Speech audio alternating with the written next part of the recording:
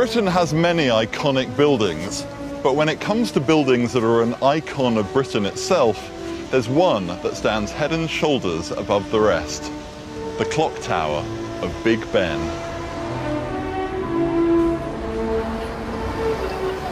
Built just over 150 years ago, it's meant to evoke a medieval land of chivalry and honour.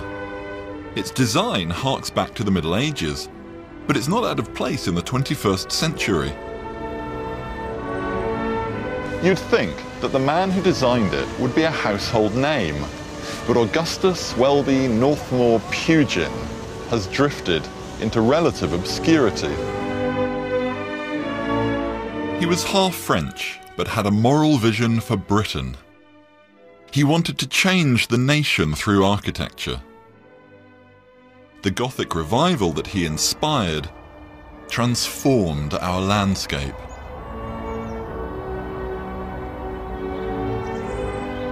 He died aged just 40, but his influence stretches from almshouses at one extreme to the Palace of Westminster at the other. And he still inspires the high-tech architects of today. And yet, he's scarcely recognised. I think it's time we reassess the legacy of this devout and complicated man.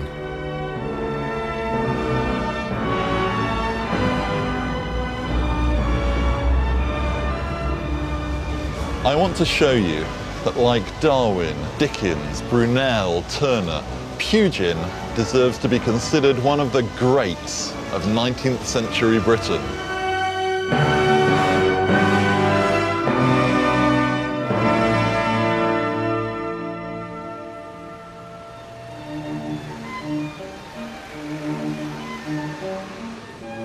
Born in 1812, Pugin grew up in Georgian Britain. It was a time with its own enduring version of England: Regency houses and Georgian terraces. For me, Georgian architecture is the epitome of elegance. It's graceful, it's light, it's beautifully proportioned. But for Pugin, it was an abomination. And the reason was politics. In the 1830s, Britain was in the throes of a revolution, the Industrial Revolution. But while the mill owners got rich, the workers flooding into the cities lived in disease-ridden slums. This inequality fed social unrest, and Pugin feared it would bring revolution of an entirely different kind, according to Rosemary Hill, his biographer. And we forget that in the early 1830s there was the worst civil unrest that this country has ever seen. Many people thought there would be a revolution.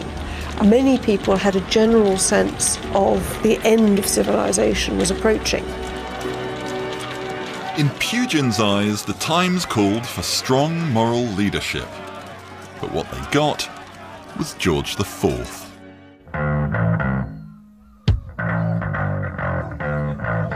Viewed as a hedonistic dilettante, cartoons like this reflect the widespread contempt in which the king was held. And his detractors took the same dim view of Georgian architecture. While the slums were proliferating, the king and his favourite architect, John Nash, lavished a fortune on buildings like Buckingham Palace. But these classically styled edifices were often highly deceptive. Many were just one room deep, their long facades giving a false impression of size. Look at these buildings through Pugin's eyes, and they start to fall apart in your hands. The columns that don't actually hold anything up at all. The stuccoed front, designed to look like stone, but that's just covering up brick. These buildings were all fur coat and no knickers. They look great, but there's often very little behind them. To the people of the time, they were everything that was rotten with the king and his court. They were frivolous, they were foolish, and they were spendthrift. But to Pugin, they were more than that. They were a physical symbol of moral degeneracy. Just 24 and full of youthful contempt for the establishment, Pugin launched an astonishing literary attack on this stucco-fronted society. First published in 1836, he called it Contrasts. One of the things I love about Contrasts is how thoroughly rude it is. It doesn't hold back its punches in any way. The National Gallery, Buckingham Palace, the British Museum, to us, models of elegance. To Pugin, an absolute disgrace. This book is like an early recording of Elvis or punk rock, and it tells you that everything you think you know is wrong. It's aggressive, it's funny, it's satirical, but it's not just the work of an angry young man. It has a moral vision at its heart. It tells you the way the world used to be and the way the world could be again. And it's going to capture its moral vision in architecture. For Pugin, the Britain of the Middle Ages was an idealised, more moral age. And that morality was reflected in its soaring Gothic architecture. So throughout Contrasts, Pugin puts the boot into the immorality and shoddy buildings of Regency Britain, in contrast to its medieval past. Pugin's view in Contrasts was to say to his contemporaries, we have shoddy buildings because we have shoddy souls. There is something wrong with our cities because there is something wrong with ourselves. Contrasts was hugely controversial, but it was also a bestseller, putting the name of the 24-year-old Pugin on people's lips. I think that it was hugely influential as an idea. It doesn't go into great detailed arguments. It hits a lot of popular targets bang on the nose, and it made his reputation instantly as an architect, even though he hadn't really built anything. That anomaly soon disappeared. Between 1838 and 1839, Pugin was hard at work, designing no fewer than 18 churches, 2 cathedrals, 3 convents, and 2 monasteries, as well as several private homes and schools. And this church, St Giles in Cheadle, Staffordshire, epitomises this early rush of Pugin's work above all others. It is contrasts brought to life.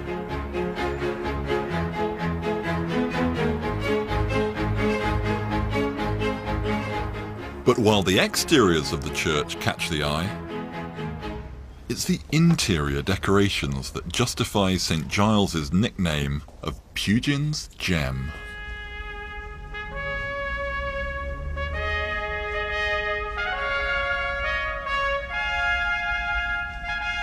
Of course, you don't really get a feel for it in this light. Just need to go and put some money in the meter.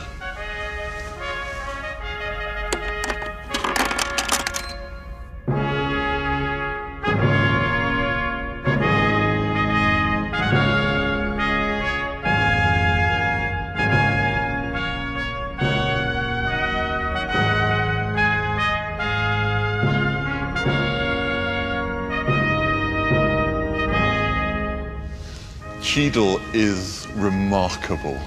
When the lights come on, you see that you're surrounded by images of saints and angels and prophets. And that's what Pugin was trying to achieve. He wanted it to be the case that wherever your eyes might rest, they see something to move you, to edify you, to enrich you. Everything in here takes its inspiration from medieval churches. Not just in decoration, but also in the way that Pugin controls the space. This is Pugin's rood screen, which separated the nave and the people from the chancel, where the priests performed the mysteries of the Mass. It was hugely controversial. Nothing like this had been seen in an English parish church for centuries. but to Pugin hugely important as marking the point at which earth met heaven and the people had a window into paradise.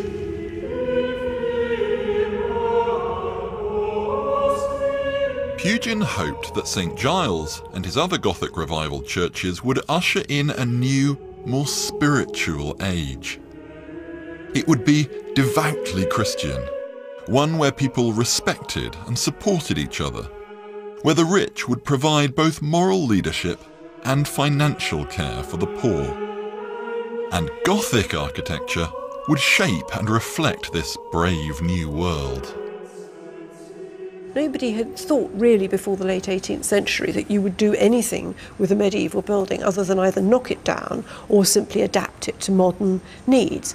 This idea that there was something of value in these buildings, that they weren't just crude, asymmetrical, lumpy things, was quite a new idea.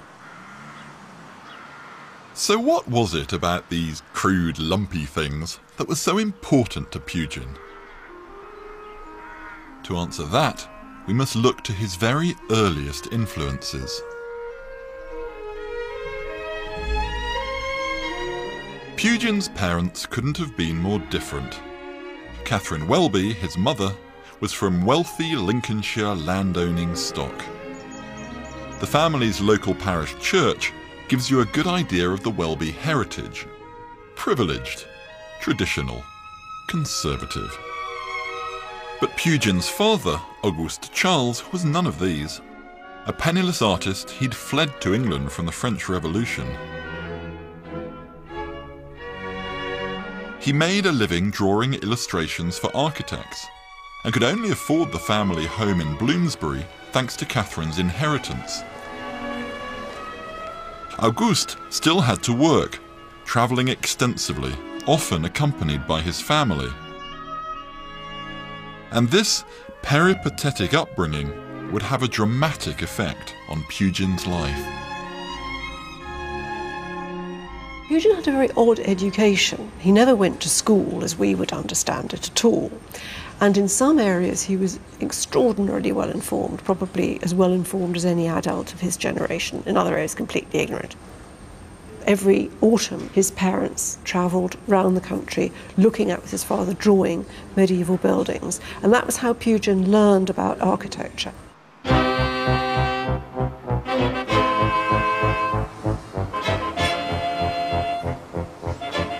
When he was just 6 years old, his parents took him to a building that would inspire so much of his later work. Lincoln Cathedral, one of the finest examples of Gothic architecture in the whole country.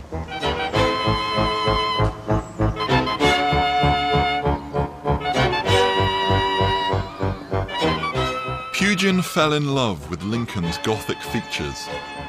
The dramatic flying buttresses that support the walls and roof. The pointed arches that distribute the weight of masonry. The gargoyles that double as gutters. And he found the interiors just as impressive.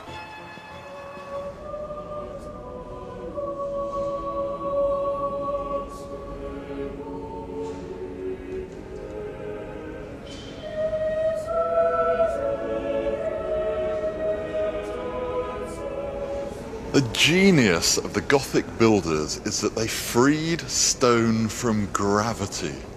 It leaps around you, it soars through the air, dancing over your head. It feels weightless. You completely forget that you've got thousands of tons of stone above you.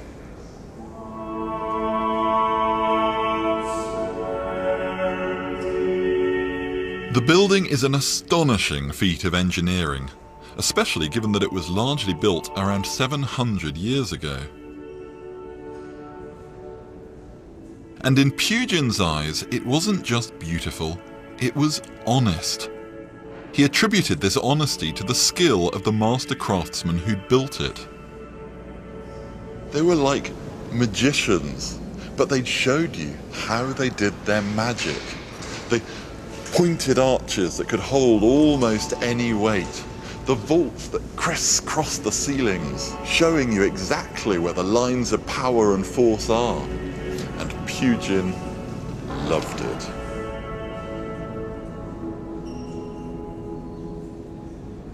These early visits clearly made their mark. Pugin produced this drawing, entitled My First Design, when he was just 9 years old. The Gothic influence is obvious, as is Pugin's skill as a draftsman.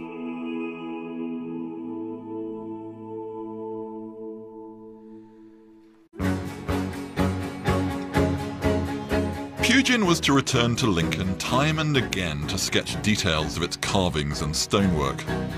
These would go on to inspire the buildings and interiors he would design as an adult.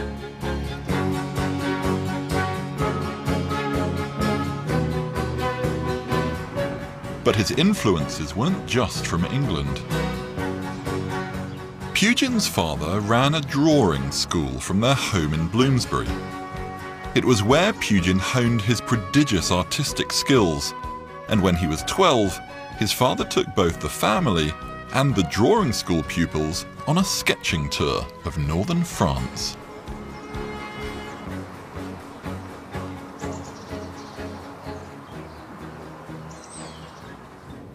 Here in Rouen, they encountered some of the most spectacular Gothic architecture in the whole of Europe.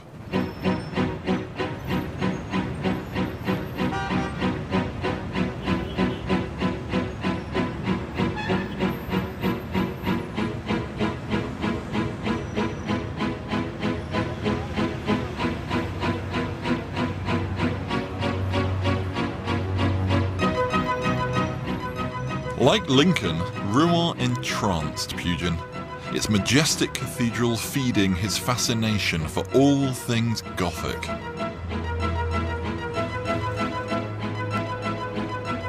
Pugin's father took the boys to buildings right across the region, and they weren't just concerned with the aesthetics. They were getting to grips with the detailed engineering that held these Gothic wonders together.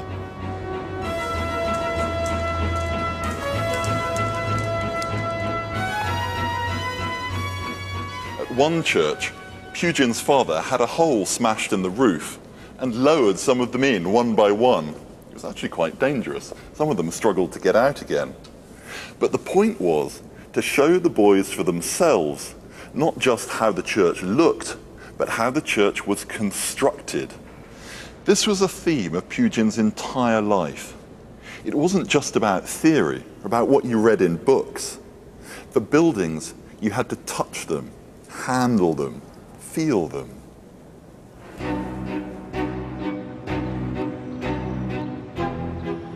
Not all the places they visited were in good condition. During the French Revolution, some 30 years before, many churches had been attacked, the stonework defaced, interiors looted. For Pugin, this kind of vandalism only reinforced the contrast between the order of the Middle Ages and the chaos he saw inherent in revolutionary ideas. But there was one way in which he benefited from this destruction. Artifacts from smashed medieval buildings flooded markets of the day and were available at knockdown prices. It was the beginning of Pugin's lifelong passion for collecting them. Pugin would have loved a place like this, although in his day it would have been full of medieval art and antiquities. He liked nothing more than rummaging through shops, picking through rubbish heaps and hustling the clergy to see what he could get his hands on. He wasn't always completely straight about it either. There's one story that he got wind of a collector of medieval glass who was never going to sell. So he just went around when the man was out, chatted up the wife, and before the man came home, had left with pockets full of medieval stained glass.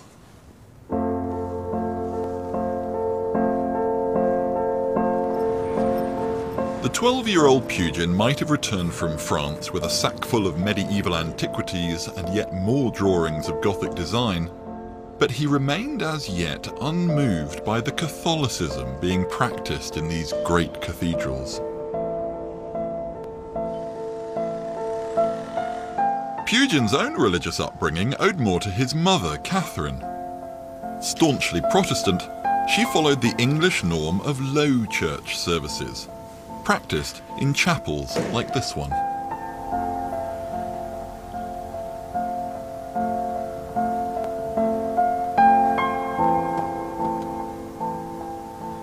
Well, you could hardly get more different from a medieval cathedral, could you? Chapels like this, known as preaching boxes, were deliberately plain. They were meant not to stimulate the eye, because the entire focus is intended to be there, on the pulpit, and on the preacher sounding out the word of God. Catherine was a devoted follower of Edward Irving, one of the leading evangelists of the time, and she was determined to imbue her teenage son with similar devotion. But since Irving's sermons lasted for hours, it was always going to be a big ask. Do thou, who gavest thy Son for sinful men, now quicken my thoughts, that they may come forth. But were my God pleased to grant me thus, how little doth it avail amongst the myriads in the world, and how abler men have endeavoured in vain to beat these difficulties down. And so it goes on and on for hour after hour. Pugin must have felt like he was in purgatory having to listen to this stuff. He may have agreed with Irving that the world needed changing, but it wasn't going to change like this. Pugin grew to loathe Irving and the low church style of service, and as a teenager he developed a quite different devotion to the theatre.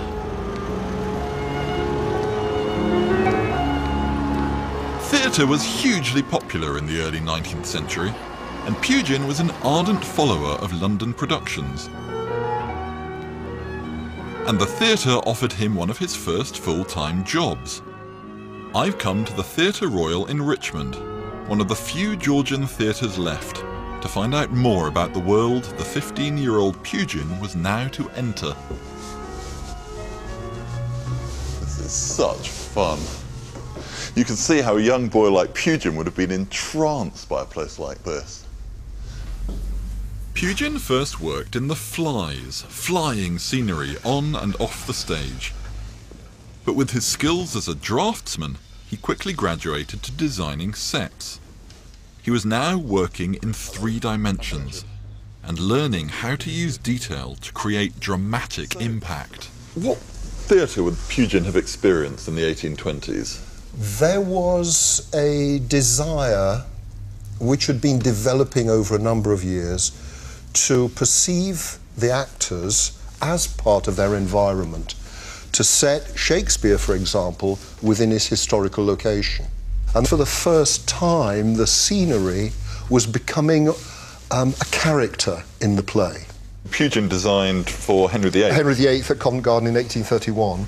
You can see the tremendous interest in details, this sort of Gothic sideboard, side table at the back there, the Gothic sofas and the detail on the door. All that reality, all that truth, all that accuracy was very important. The theatre gave Pugin his first opportunity to play with design on a grand scale. It also showed him how design could influence people's feelings and thoughts. Pugin was totally stage-struck, and on the stage he saw architecture animated, satirised, used as a kind of a polemical tool. That sense of the dramatic certainly carried over into the buildings Pugin designed.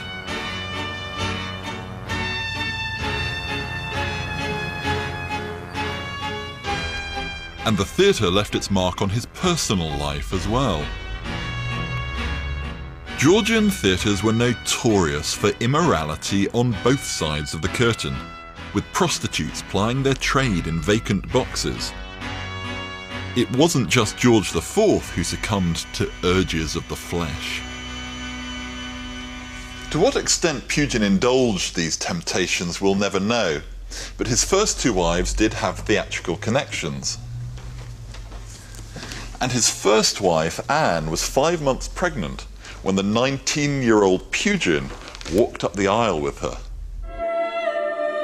Pugin wasn't the first or last young man to get his girlfriend pregnant, but his strong moral sense of right and wrong meant that he wasn't going to abandon her.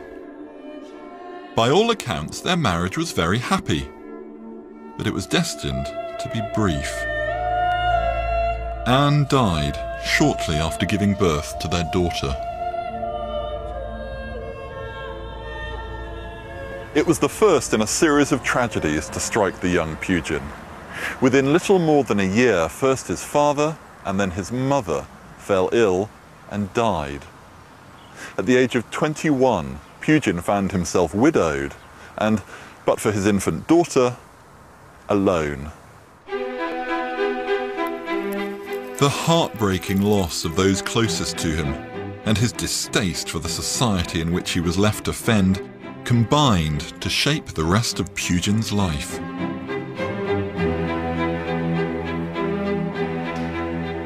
Having been the only child of older parents, part of a very peculiarly close-knit family, this shattering series of bereavements led him to look back at the Gothic architecture that he'd known since he was a child in a different way. And certainly he came to see it as more than architecture.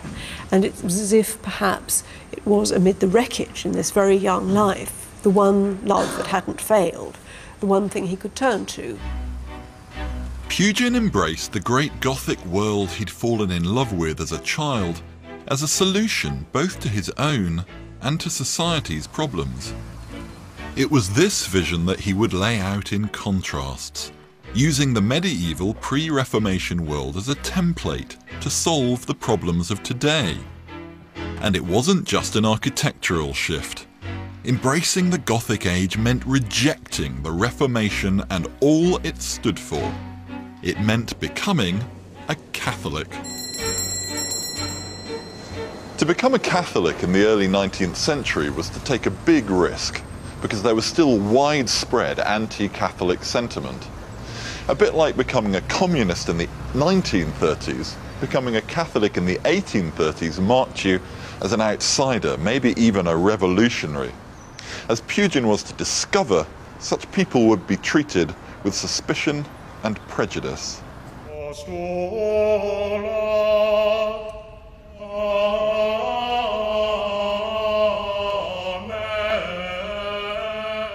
He'd converted to Catholicism whilst writing Contrasts, favouring an ancient ceremonial style of worship, complete with plain chant.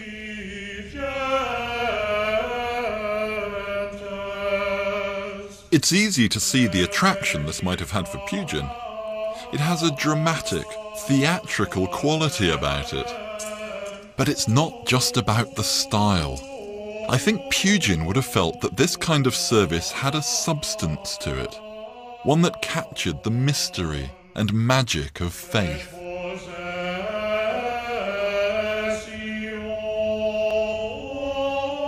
What's certainly true is his conversion to Catholicism was heartfelt, and the zeal of the new convert is part of what gave Contrasts its edge. He was saying the Catholics are going to take back the great cathedrals. I am going to walk through the west door of Salisbury Cathedral again as a Catholic. I mean, it's a very militant book if you read the text. The stridently Catholic tone of Contrasts was controversial, but it did win him some friends. None more important than the rich and influential Catholic John Talbot, 16th Earl of Shrewsbury. It was Shrewsbury's money that financed most of Pugin's early commissions, including St Giles in Cheadle. And Pugin also relied on a close band of collaborators to turn his designs into reality. None were more important than the builder, George Myers. George Myers was a Yorkshireman, red of face, bushy of beard, his brow knitted in a frown of perpetual concentration. He became Pugin's master builder. He had the knack, both of knowing what Pugin wanted and the technical ability to realise it. When Myers wasn't involved, disaster could strike. On one church that used another builder, the belfry fell down. But when Myers was involved, Pugin's dreams could take flight.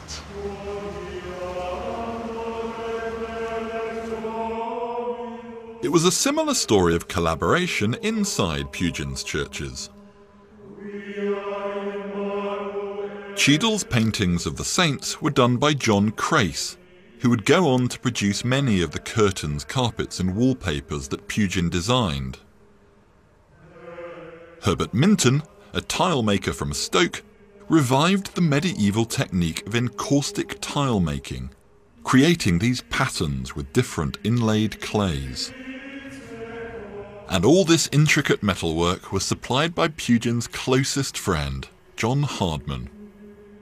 In time, Hardman's Birmingham works would not just make intricate metalwork, but stained glass, and the sovereign's throne in the House of Lords, all to Pugin's design.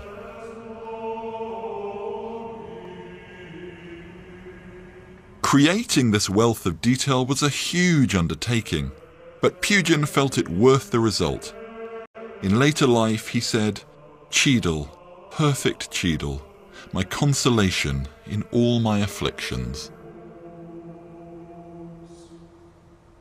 When Cheadle was finally consecrated, it was a national and international event, attended by bishops and archbishops and ambassadors. Cheadle was a vision of the future, a template for what the English village church would be. But for me, it's also like stepping inside Pugin's brain. It fizzes and pops, constantly working, constantly active. Who would have thought that the character of a man could be captured in a church?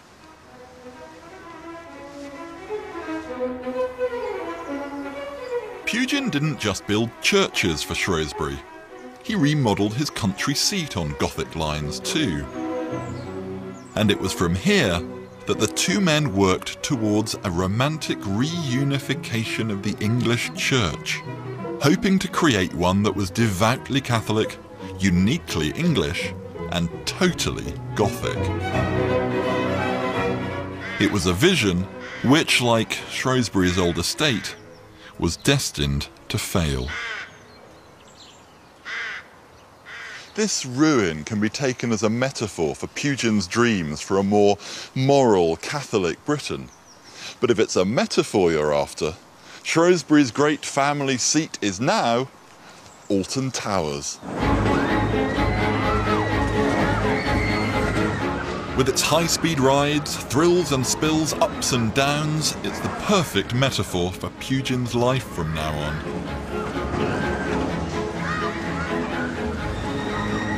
They might have deplored his conversion to Catholicism, but Anglicans were starting to take note of Pugin's work.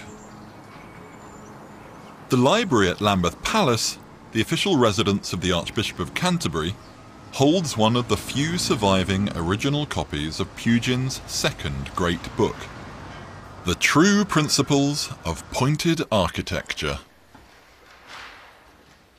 Published in 1841, it lays out 6 principles for building in the Gothic style, and I've come here to find out what impact it had. Timothy Britton Catlin is an expert on architecture and on the Gothic revival in particular. His first book is about how good architecture is the result of good society.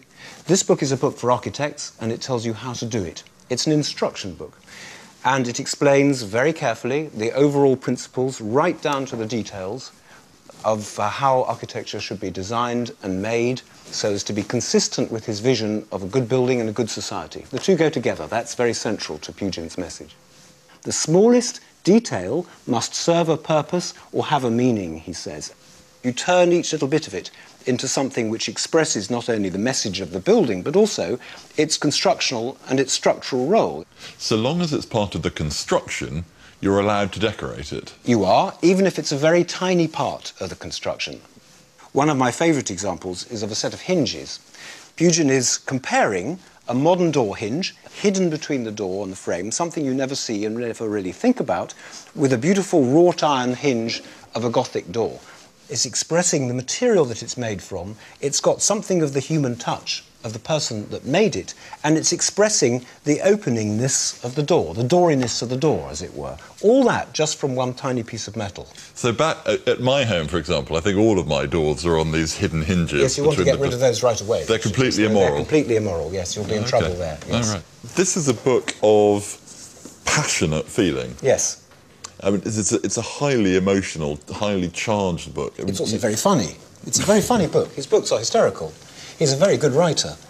What are the funny parts? Well, he always has a good insult. If something's not a miserable expedient, then it's an abomination.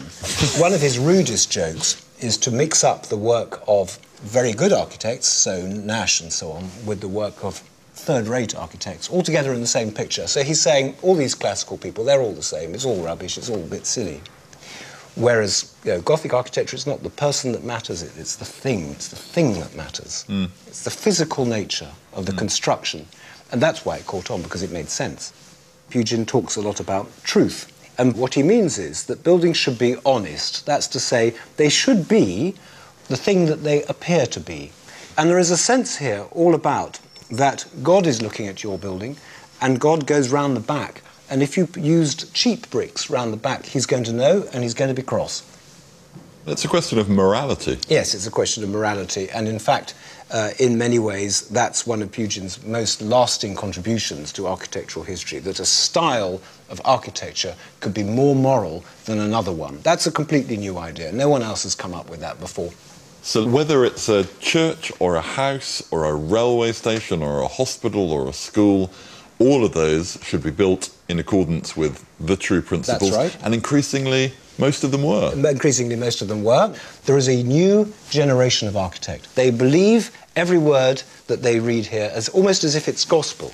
George Gilbert Scott, one of the most influential architects of Victorian England, said when he read one of Pugin's books, I felt as if I'd been awoken from my slumbers, and he changed his ways immediately, and within 5 years of True Principles coming out, you can see Puginite architecture right across the country.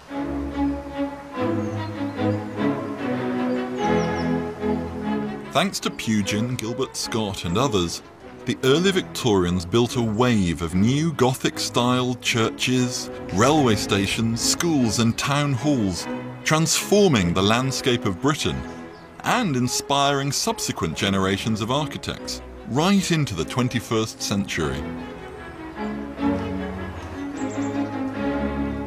The work of today's high-tech architects, like Richard Rogers and Norman Foster, has its foundations in Pugin's principles of making a building reflect its use and of putting the user at the centre of the design process. Modern high-tech architects often talk about this period, the mid-Victorian period, as being the one that inspired them. It's the one when the architect was in control of every last thing, when they were doing it out of a strong desire to change something completely. It's a very powerful chapter in architects' collective consciousness. London's burning! London's burning! In 1834, a fire burnt down the medieval Palace of Westminster. Good riddance was the response of many, because it had come to stand for a whole culture of political corruption. It was decided that the replacement should be in the new Gothic style, which presented Pugin with the opportunity to stamp his moral ideas on the very seat of British power. And Pugin's expertise was instrumental in helping the architect Charles Barry eventually win the commission. The work of both men is clearly evident in the finished building. The rhythm and symmetrical layout betrays Barry's classical training and instincts. But the Gothic details, veins that catch the light, carved stonework, and the spires are undoubtedly Pugin's touches. And Pugin was to have an even greater influence on the interior design. Dr. Mark Collins, the palace's archivist and historian, is here to show me some of Pugin's work in the House of Lords. Mark, hello, I'm Richard. Oh, Richard. Very pleased to meet you. What an amazing room. Yes, we're standing in the Peers Lobby, which is a place where members of the House of Lords can gather before they go through these doors into the House of Lords chamber. How much of this is Pugin?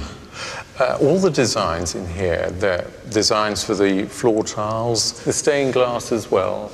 Heraldry features throughout the palace. Pugin loved heraldry, and it's in all the main rooms on the principal floor. These gates are more like screens than gates. They are a spectacular example of the work of John Hardman, who made all the cast brass throughout the building, and also the stained glass as well.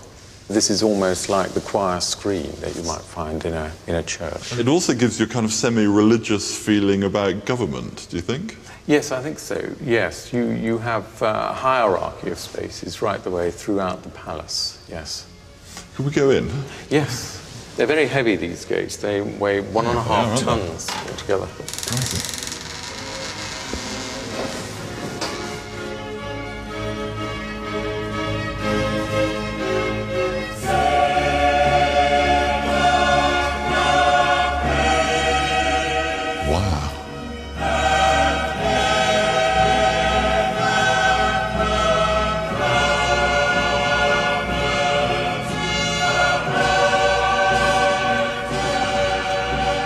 You are once again surrounded by Pugin's ideas. In this case, his idea of power. Yes, it's meant to overawe the viewer. Every single surface is covered with carving. On top of that, you have painted decoration and gilding. In fact, he said that he made over 1,000 drawings for the wooden panelling in here alone. Really, 1,000?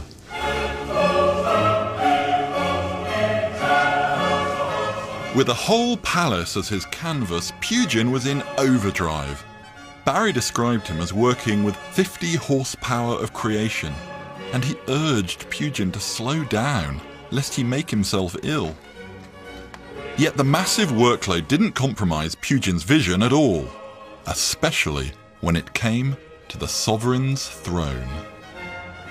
It was tradition that wherever there was a formal throne or seat for the monarch, then there would have been a canopy over him. It has a great deal of imagery on it. I see. You have the orders of chivalry, which are depicted by these little knights in armour.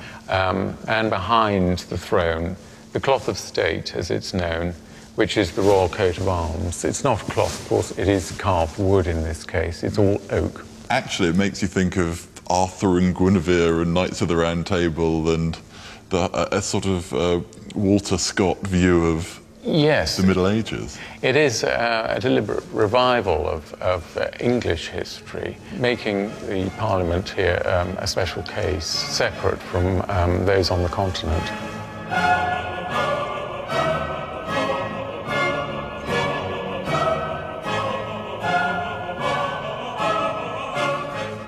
The extent of Pugin's contribution led some people to claim that he, not Barry, should be viewed as the true architect of the Palace of Westminster.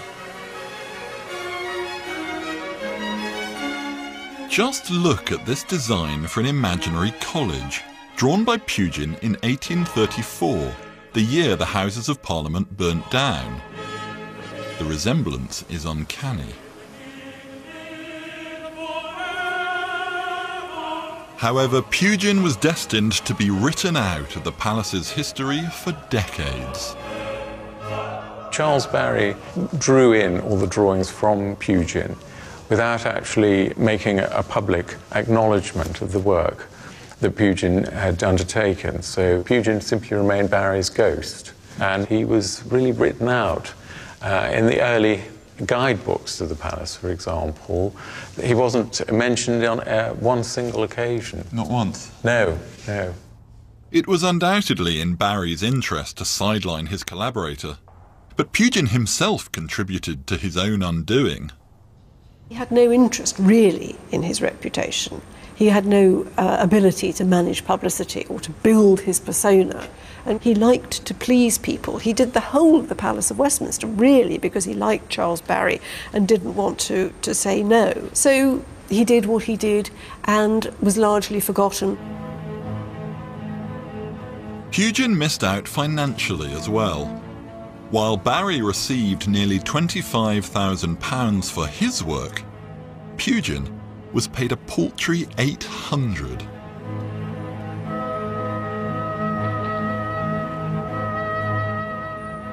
A commission that should have set Pugin up for life thus became just another job.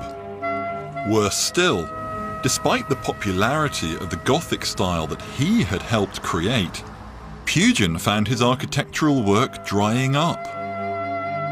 Anglican rivals were being commissioned instead. Then came another hammer blow. Louisa, his second wife and mother to 5 of his children, died after a short illness. Pugin was devastated.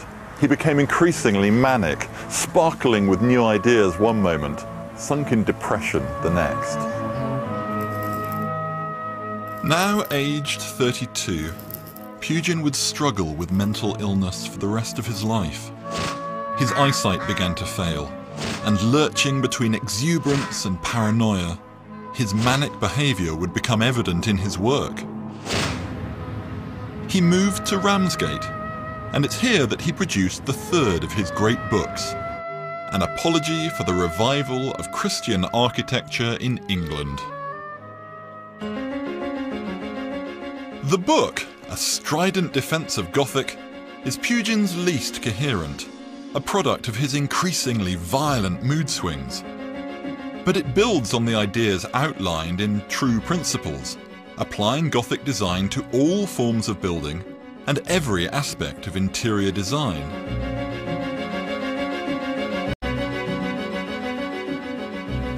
From shutters to seats, from furniture to fireplaces, Pugin argued that the idea of Gothic could be applied to them all.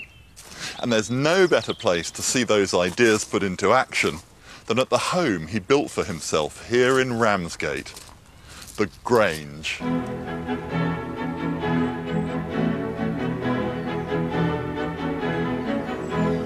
The Grange is completely different from Georgian houses, which were designed to show a flat, symmetrical front behind which the rooms were just fitted in. Here the house has been designed from the inside out, its exterior appearance driven by the interior use of space.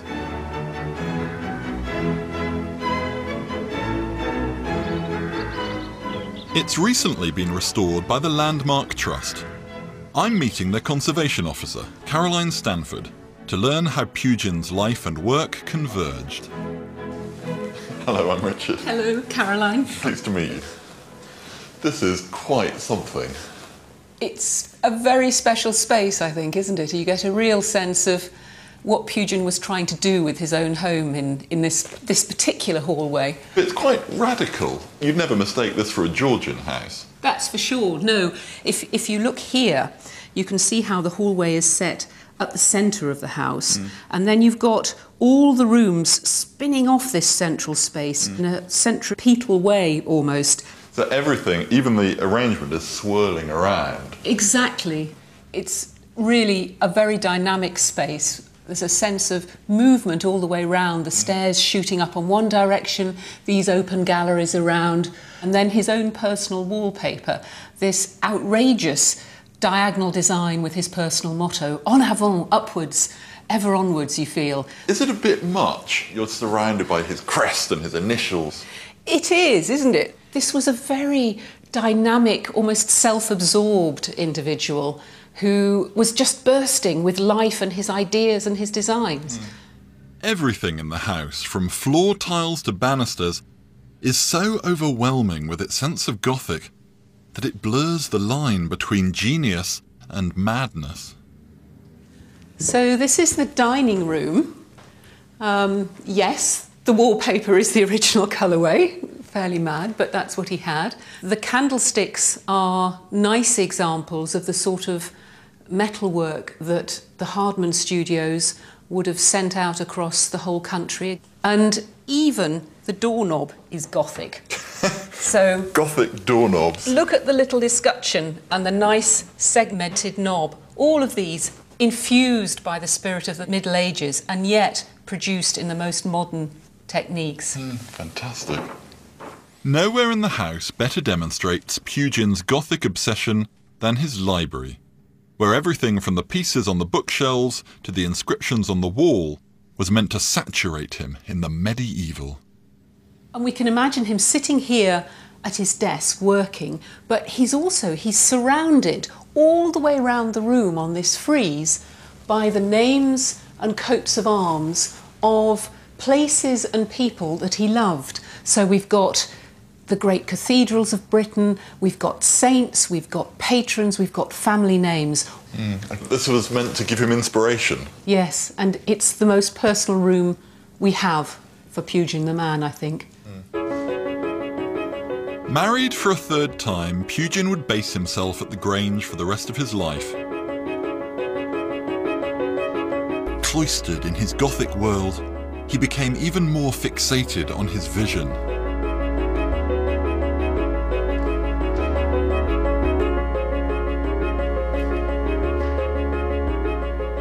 The Great Exhibition at Hyde Park was intended to showcase the best in design and manufacturing. Pugin leapt at the opportunity. Typically innovative, he entered a huge, multifaceted exhibit, inevitably on Gothic lines. When the exhibition opened in 1851, Pugin's medieval court, with its statues, wall hangings and metalwork produced by his old collaborators Myers, Crace and Hardman, was a big hit with the public and critics alike. The Illustrated London News was particularly fulsome.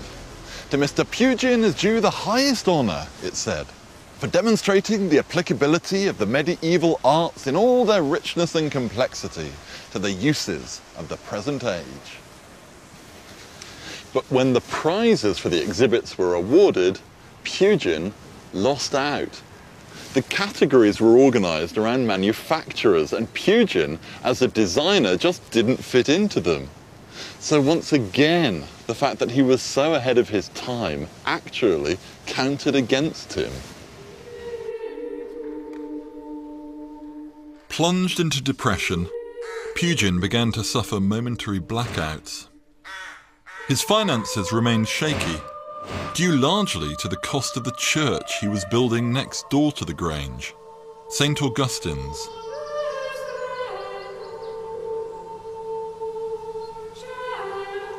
Although this church is very obviously Gothic, it marks yet another departure for Pugin. Rather than the rising vertical lines, there are horizontal lines holding it permanently in place. And between them, this beautiful napped flint that seems to rise up from the cliffs underneath it.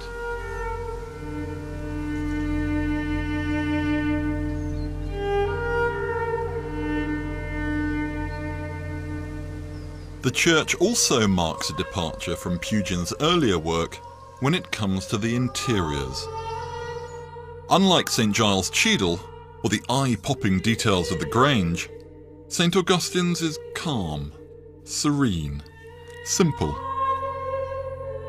It's a fact that's making the job of restoring the church that much easier. Paul Sharrock is the architect in charge. Paul, this place is gorgeous. It is, isn't it? I mean, this is Pugin's vision. This was Pugin designing for himself. And this is his Catholic vision of design. What restoration work are you undertaking? The building is extremely well built, but it's 170 years old now, and we have problems with the roofs, and we have some problems with the tower. Electrics, which are not his problem, but are ours. So there are a number of things of that nature. But what is surprising is actually everywhere you look is how the craftsmanship has stood up. Do you think he had something that we've lost today? Yes, I do. And in a way, this building, I think, captures it. This building for him was an act of faith. It was saying, this is how I believe the Catholic Church should be. And it's that kind of personal feeling that you have of a man who spent over £14,000 of his own money building this building. An astonishing amount of money. Because you could build a church then for... £1,500? Right, so it's 10 times. I mean, an enormous sum of money. The cost of St. Augustine's was a constant drain on Pugin's finances, and he was never able to afford its spire. To meet its expense, he took on more and more work, but only at a cost to his fragile health.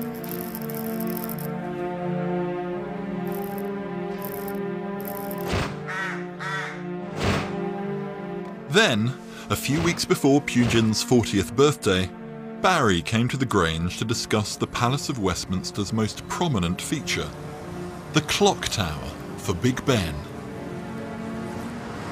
The design of this landmark feature had been under discussion for years.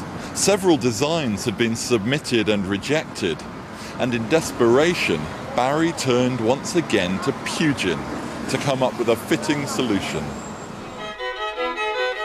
Suffering from piles, worms, bouts of narcolepsy, and apocalyptic visions, Pugin, with one final flash of inspiration, produced his most famous work. The Tower of Big Ben is one of those buildings that you've seen so many times that you stop seeing it for looking. But it's absolutely lovely. It rises up from the ground in this stately rhythm, higher and higher, before you reach the clock face, picked out as a giant rose, its petals fringed with gold. There's some medieval windows above that, and then you hit the grey slate roof. Its greyness relieved by these delicate little windows again, picked out in gold leaf.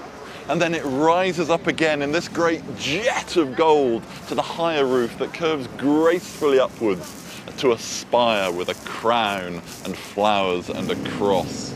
It's elegant, it's grand, it's pretty, it has this fairy tale quality, and it makes you proud to be British.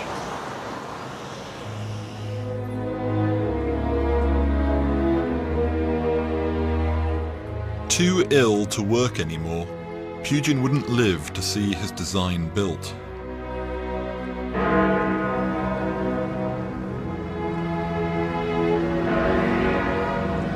In February 1852, he suffered a mental breakdown on a trip to London, unable to recognise even his closest friends. Some said this was down to overwork, some said it was down to the medication he was taking, but whatever the reason, he was consigned to Bedlam for several months before his wife Jane was able to take him home. He never really recovered, and on the 14th of September 1852, he died, aged just 40.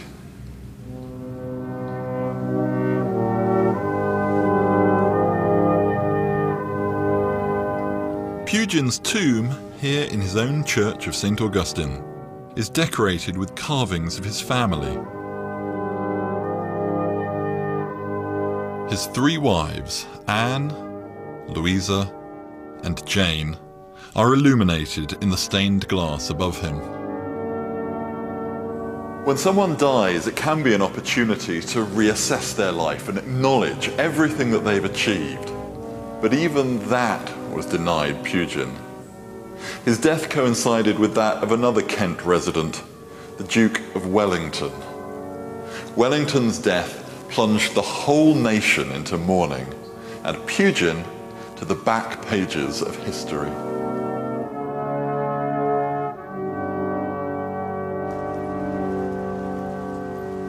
In life, Pugin never received due credit, and in death he was sidelined for over a century.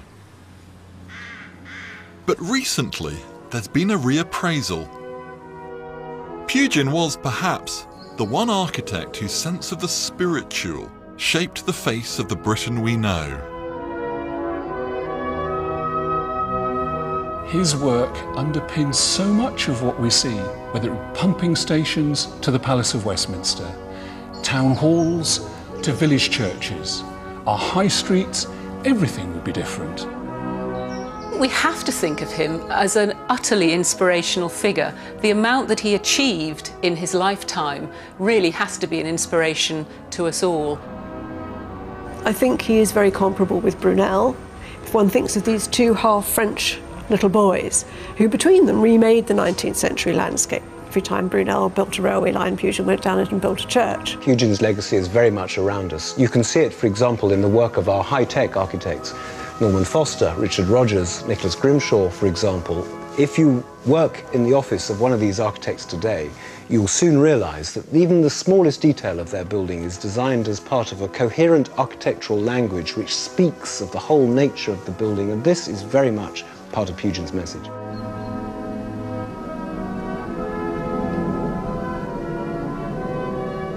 There's no doubt that if Pugin had never lived, Britain simply wouldn't look the way it does today. But it's about more than just a look. It's about a vision of architecture as a moral force, a force for good. And it's a vision that's as relevant today as it ever was then. And that is why we should remember the name of Augustus Welby Northmore Pugin.